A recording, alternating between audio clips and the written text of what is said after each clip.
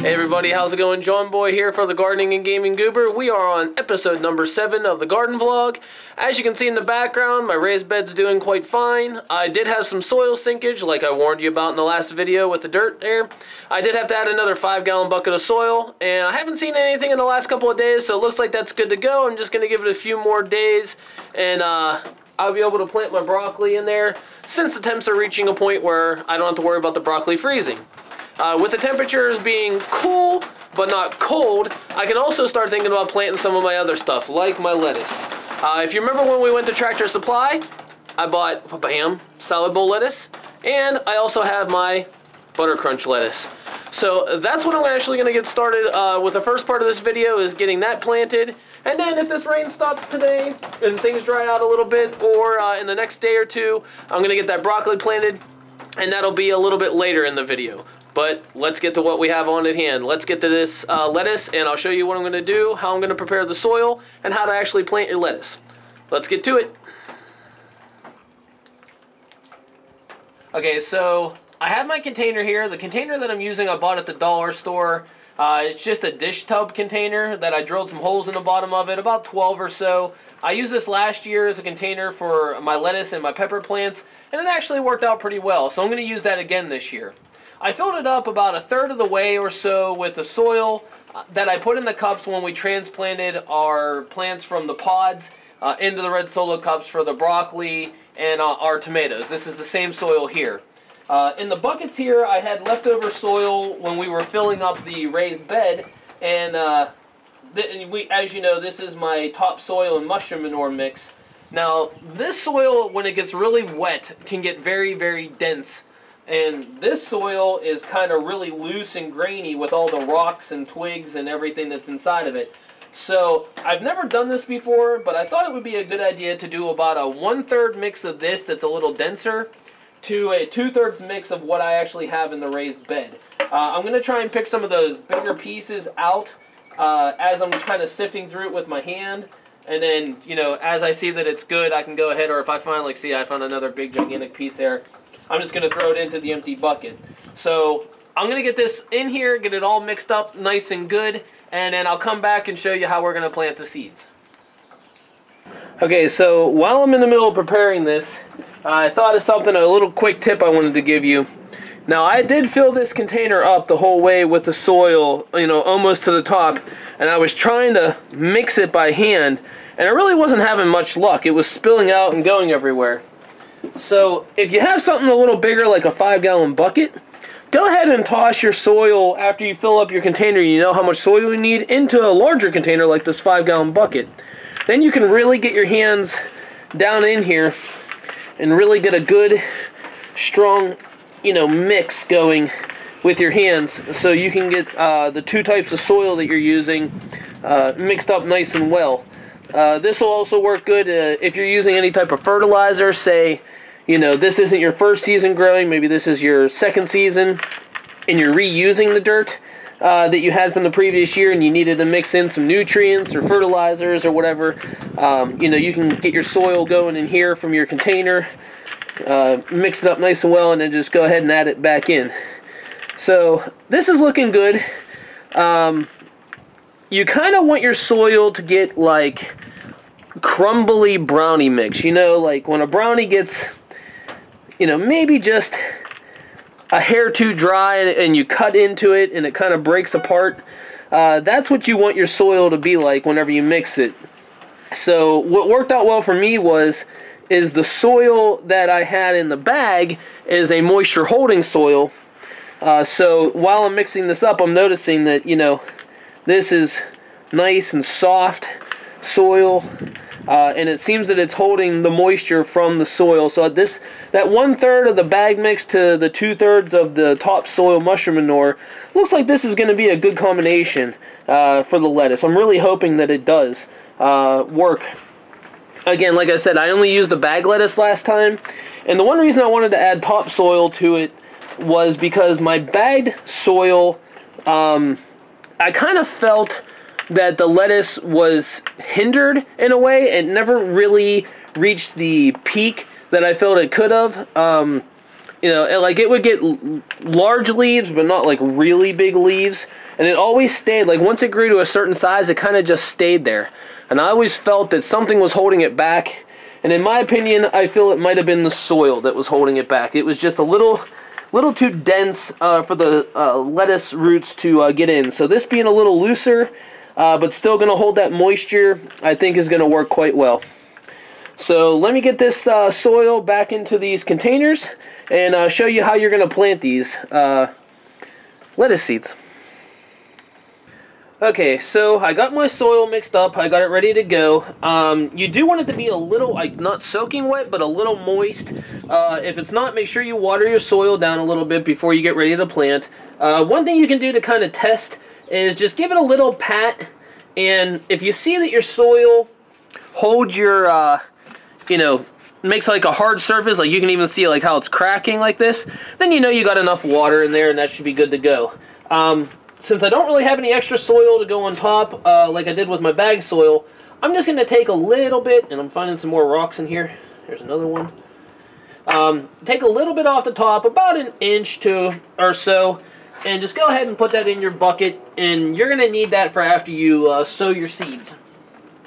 So I'm going to go ahead and smooth this back out, make sure it's nice and level, and that's looking pretty good there. So what I do is I actually kind of overseed a little bit. Let me dump some of these seeds out. Now you can see, you know, that's a lot of seed, and I'm probably not going to use all of that, but what I'm going to do is I'm going to take these seeds, and kind of like you do whenever you're doing your herbs and when you're cooking, I'm just going to go ahead and just kind of sprinkle a whole bunch of these in here all over the place to cover most of, you know, your container. So go ahead and sprinkle, sprinkle, sprinkle, sprinkle, sprinkle. Now you may have all these grow, you may have some grow, you may have none grow, but chances are you're going to have, you know, quite a bit grow. Let me put the rest of these back in this. And by the way, this is the salad bowl lettuce that I'm starting with first. There we go. Okay. So, I don't know if you can see because it's kind of the same color. I'll kind of pull it up close. But I have all my seeds all throughout my soil. I'm going to take that soil that I took off the top, and I'm going to go ahead and just lightly sprinkle it, you know, breaking it up as I can, over the top, just enough to cover the seeds.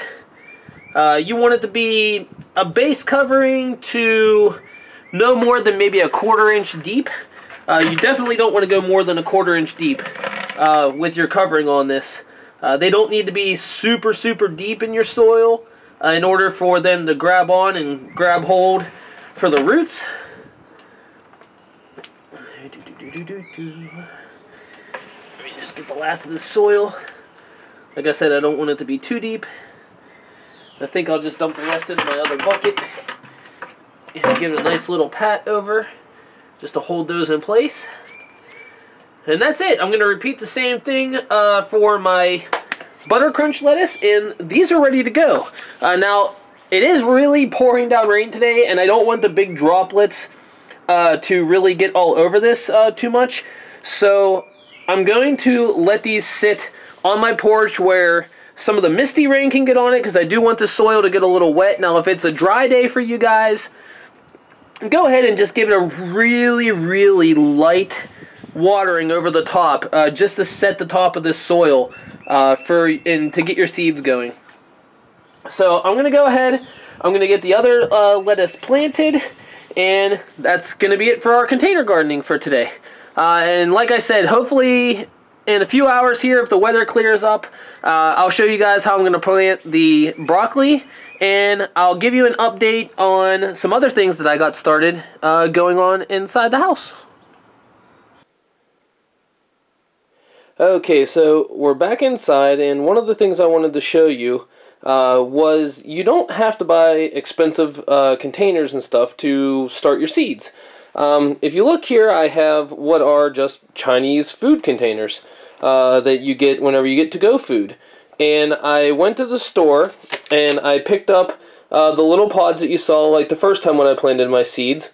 I just put them in here, filled it up with water, let the little pods expand, and then planted what I wanted to plant next. What I was going to plant in here originally was the Carolina Reaper and the cucumber seeds, but I found out that the Reaper seeds needed to be planted a little different. So here we go. We got our cucumber seeds going in here, and we got a few of them sprouting. This is about, I'd say, 3 days on top of my fridge, maybe 4. I'm not really seeing any leaves yet in any of these, just the stems. So I'm going to put that back up on my fridge. They do need a little drink of water because it is feeling a little dry, so I'll go ahead and get these watered up. And in here, you know, I got GB for our green beans. Now, I had originally said I was going to plant these outside, but I thought, you know, why not try and get a jump start on a few of them indoors? I'm not going to be planting all of these in containers. As you see, I got about 10 here. If all 10 grow, which I'm hoping that they do, and as we can see also, I planted these on the same day. And let me zoom in here. You can see we got a few breaking through the soil. One there, one in the middle, and I believe we got one right there starting to go. If all these take, which I'm hoping they do, I'll get these planted to get started and then do what's called like a secondary crop, where you have one that started a week or two in advance, and then a week or two later you plant your seeds for your other one, and that way when you're harvesting from one, the other one's growing, and you can get a constant crop instead of having to wait in order to do that. Now we're going to do one last quick hop over into the garage to show you the Carolina Reaper seeds that I was making. Okay, well, unlike those other seeds, there's nothing really special to show about these ones. I don't really have anything going on, and again, I planted these on the same day. But I was surprised to find that these needed to be treated a little differently. Where we started all the other pepper seeds and everything, and they needed to be in the dark, and they wanted to be a little bit more dry. On the back of the Carolina Reaper seed package, it actually said you want to keep these moist and in as much light as possible. So I put these underneath the grow light, and as you can see, I've been watering them and keeping the ground or the soil that's in those little packages moist. So hopefully I can get one plant, that's all I'm looking for, 1 out of 3, to grow here. And you know, these will be a little bit behind my other ones, but that's only because I didn't get them ordered in time, and you know, I got those in late. So hopefully we'll still be able to have a good crop with those. But like I said, I wanted to give you just a quick update of what's going on inside the house with the green beans, the cucumbers, and my Carolina Reapers. Okay, so after that rainstorm that we had and everything going on, I did finish getting all the chicken wire up on all the sides. I left my one 8-foot side open. This is going to be the side that I try to plant my stuff from and do most of my gardening, my weeding. If I have to, I can cut the zip ties on the other corners, but I'm going to try not to if I can. Like I said, unless I absolutely have to. I went and put screws in at every foot marker, and then I took string and I gridded out my area. So I now have my 32 plots gridded out.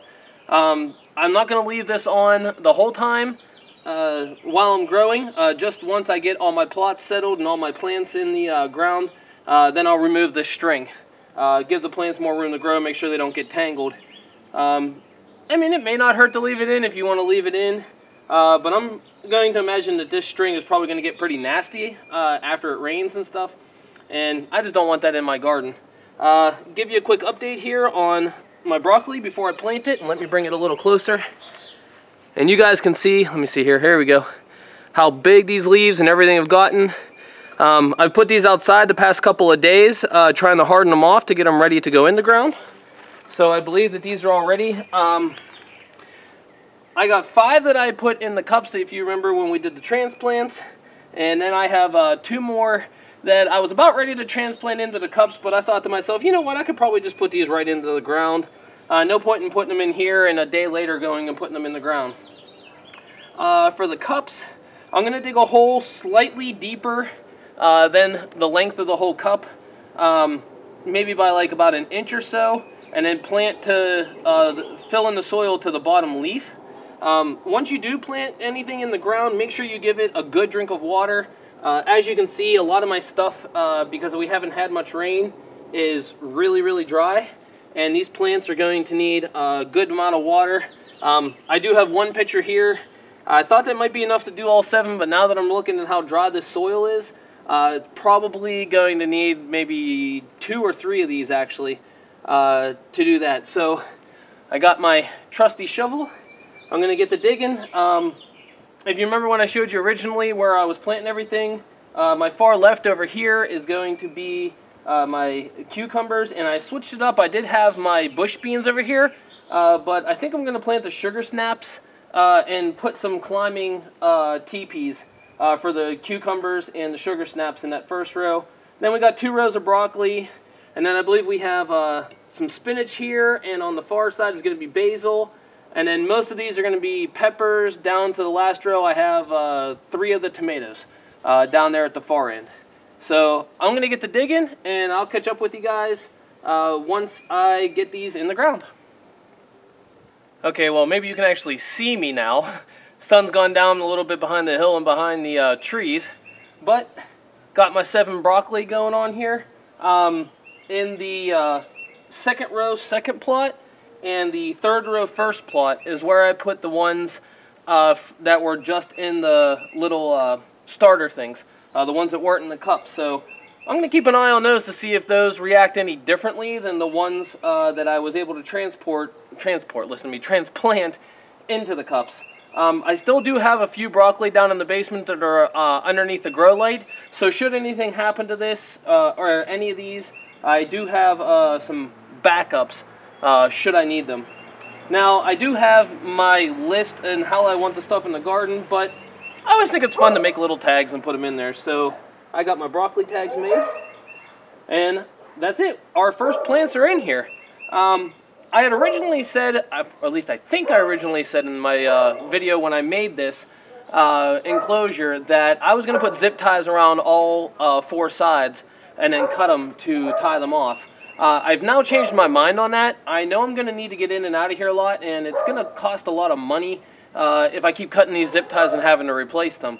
So what I'm actually going to do is the same string that I used to grid this out, which is a pretty high, strong string. I'm going to tie one at the top and one at the middle because that's what I did with the zip ties, and that seemed to be pretty much enough to secure that. And then I can just tie them into, you know, a slip knot or just a regular bow, and I think that should be enough to hold it in there, hopefully. I mean, if not, obviously something will get in, I'll know about it, and then I'll have to figure out a new idea from there. Maybe I have to go to something a little heavy, more heavy duty, like a chain or something like that with a lock. So anyways, I hope you all enjoyed this episode. We got the dirt in, got the fencing finished, and we got our first transplants in the ground. So we're moving forward on this, and you know, it's exciting.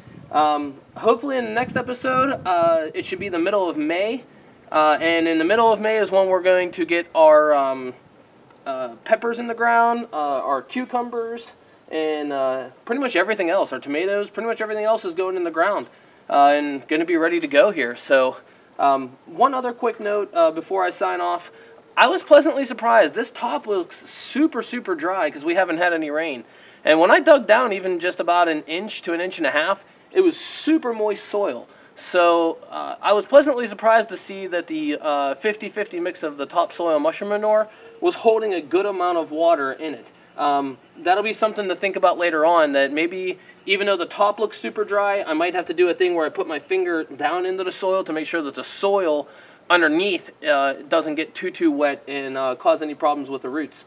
So anyways, I thank you all for watching. I hope you enjoyed this episode. If you did, subscribe, hit that like button. It helps me out a lot. And I'll see you next time. Keep on growing. Bye.